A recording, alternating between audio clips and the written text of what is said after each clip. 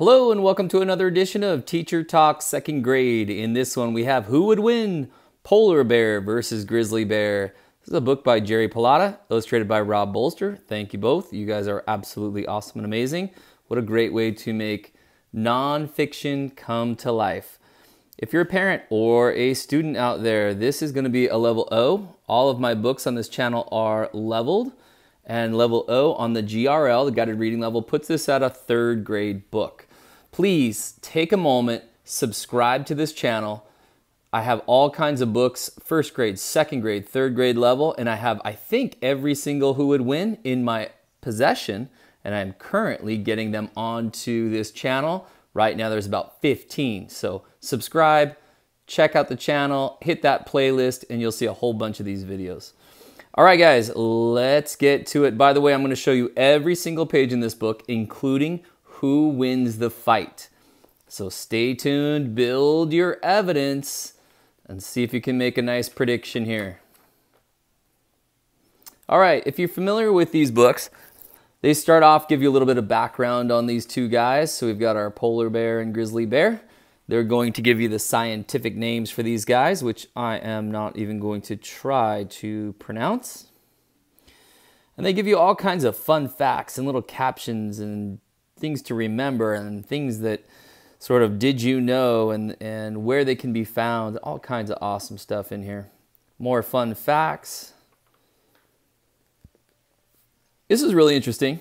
So we see this white fur, and even though it says white fur, it actually says down here, a polar bear's white fur is actually translucent. Translucent means see-through or clear. So while it says white, it's actually saying here it's translucent, see-through or clear. Very interesting.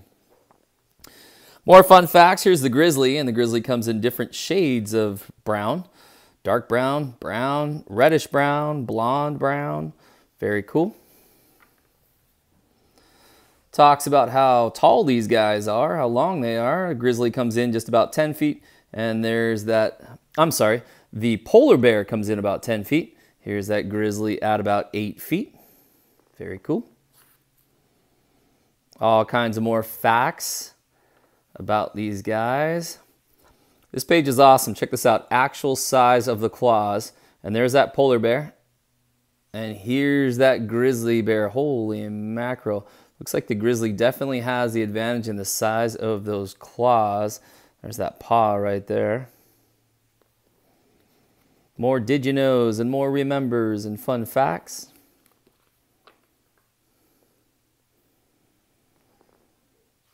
All kinds of more information on these two guys. Here's one that's kind of nice to know. Did you know, yikes, a polar bear can eat a human, but it hardly ever happens. That is nice to hear. Not very often.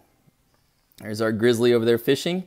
And remember, I'm not reading this book to you. The idea is that you are going to decide if this is a good fit for you. And then you can go buy these books. Buy them on Scholastic. Buy them on Amazon. I'll even have a link down below in the description so you can buy them on Amazon. Check them with your teacher too. Sometimes you can find these on Scholastic for a better price. Here's the faces of our guys. Speed. Who's faster? And by how much? Well, there's a polar at 25 miles an hour. There's a grizzly at 35. Looks to me like a difference of 10 miles an hour. Here's our skeletons. Looks like they're pretty similar. Here they are hunting. This is pretty interesting. It explains how both these guys are solitary animals. However, the grizzly bears will sometimes come together when it is time to go fishing, when it's time to go catch some salmon. Very cool. Shows their dens or caves and how that polar bear is going to go into a snow cave to hibernate, and that the grizzly is going to go into a rock cave to hibernate. If you don't know what hibernate is, well, they're going to tell you all about it in this book here. Some fun polar bear stories and some fun grizzly bear stories. All right, let's get down to the good stuff here. These pages I will read to you. It's summer, A polar bear steps off the ice onto the beach. A grizzly bear comes out of the woods. They see each other. They can smell each other. Both bears stand to get a better look. Then it happens. The grizzly charges at the polar bear, growling and showing its teeth. The polar bear crouches down, paws up, ready for battle. Running at full speed, the grizzly knocks over the polar bear. The polar bear gets right up and fights back. Whap! He smacks the grizzly bear in the face. Ouch! They claw, they scratch, and bite. It's a nasty fight. Who's gonna win? Who do you think? They wrestle, each trying to get the advantage. Rolling around, both bears get dirty from the sand and the mud. The grizzly is relentless. It keeps on fighting. Suddenly, the polar bear sees no point in fighting anymore. There is no reason to fight to the death. The polar bear runs away. There he goes. The grizzly wins, but now he is sore and tired. He hopes he never runs into the polar bear again. These two bears are so similar. Next time the outcome could be quite different. This time the grizzly wins. They're telling you next time, you never know what's going to happen.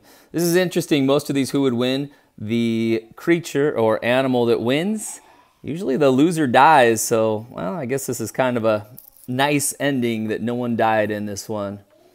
And of course, we have this checklist at the back if you're familiar with these books. One thing to do, students and parents or teachers out there, if you tape these 2 pages together, and I have my students build all their evidence and use this checklist, and they can decide who has the advantage here. The size, check off which one you think has the advantage. The claws, remember that? Who was that had the longer claws? And hunting skills and teeth and all these different things. And that way they can have organized evidence when they make their prediction on who would win.